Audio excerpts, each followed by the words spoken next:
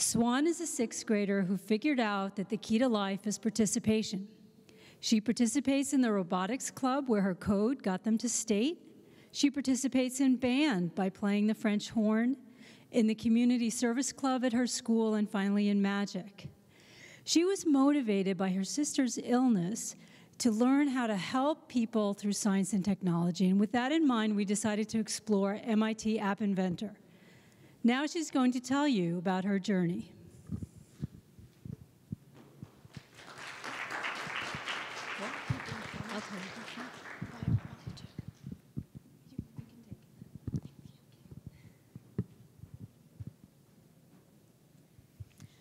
My mentor, Anouk, is a radiologist and computer programmer. She teaches iPhone apps to kids, and she is also a mom, and she also works for an AI company, which she seems like she's a pretty busy person to take time out of her day to help me learn how to program using MIT App Inventor.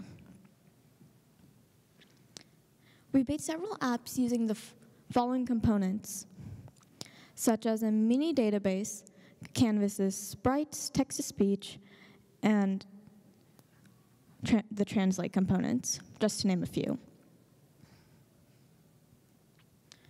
As you can see here, there are lots of problems that we had to go through.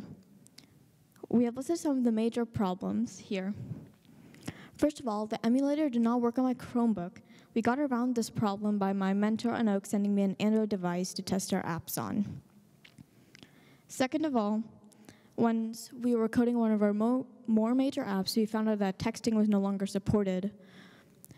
Another major problem was it was not documented anywhere that texting was no longer supported, or that any of our problems on here were documented, honestly.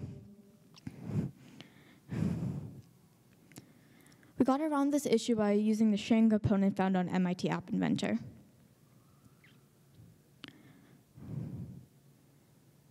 Many of our problems, as I said before, were not documented, leaving us ourselves to figure out how to get around these problems. Then we could not download our APKs or apps onto our devices. So first we had to enable developers mode by clicking the build number 7 times. Don't you think that's rather odd? Then we also enabled download from unknown sources. Then we also debugged the USB connection, but we still couldn't figure out why our APKs wouldn't download. Then finally, one day, after many trial and error, we found that there's a downloads tab on Android devices where you can download APKs onto the phone.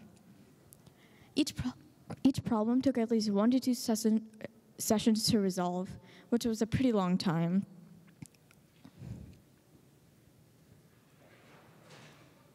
This is a picture of the tutorials I used to get familiar with how to use MIT App Inventor. This is a picture of the apps I've made so far. On here you can see the app's name, the date created, the date modified, and if it's been published or not. Talk to Me was my very first app that I made using MIT App Inventor. The app will read out loud the text into text box that the user types in when the Talk to Me button is pressed. As you can see here, the code is very simple and basic, but is functional and interactive to the user.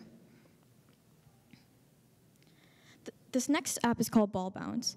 What this app does is that when you move the ball, it'll continue to go in the direction that it was led in until it reaches the edge of the screen where it bounces off, hence why it's called Ball Bounce. Once again, this code's pretty simple, which once again helped me understand how MIT App Inventor worked, getting me familiar with the basics. This was the first major app that I have made. This app was inspired by my little sister, Vinny, who has gotten cancer at the age of 3. In this app, there's 3 screens. There's a screen 1, which is also called the home screen, where you can send messages to get advice, support, or if it's an emergency. These all have preset messages, or you can also send custom messages if you prefer. Also, this app was where we discovered MIT App Inventor no longer supported texting. Here, you can see from how we progress from very simple apps, from very simple playful apps into much more complex apps that could support and help solve problems in the real world. In this app, we also use new components such as a mini database, or the sharing component, which was the component we used to get around the texting problem. And this next screen is in this app is a game, which is sort of like whack-a-mole, but instead of whacking the mole, the user has to catch a cat which is running through the forest. In coding this game, we also use new components such as variables and functions. We use these because they'll make the code much simpler to understand. Instead of using the same exact code over and over in different places, you could just make it into a function where you can just use one block. For example, in the when the cat catch initializes, instead of using the code that we put in the functions above, that only use 2 blocks, which is much simpler, don't you think? And the next screen is a doodle app, where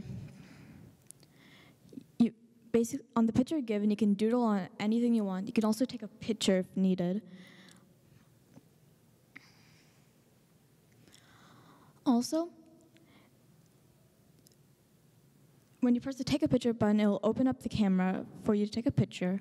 Or when you also use the accelerometer to shake the device, it'll clear it. Or you can also use the white button. Also, there's sounds, which was shown in the back under non-visible components, which is the accelerometer, camera, and sound. Next major app I made was the Greek gods quiz app, where it's basically a quiz about Greek gods. As an example, you can always modify the code. In here, we use new components such as lists and indexes. So like we have the question list, picture list, answer list, and the final answer list, or the correct answer list, whichever you prefer. This next app was a translate app, which we remixed the code from another translate app that we found on MIT, App Inventor. We decided to translate into German and Telugu because my mentor, Anouk, she can speak German and understand it, while I can speak Telugu and understand it. We thought it would be fun to put a part of both of our lives into something that we both can enjoy. As you can see here, the code got a bit simpler. This is because MIT App Inventor has a built-in translator, which made it much simpler instead of finding a way around it to make our own translator. This next app is called The Power of Music, where basically you have to...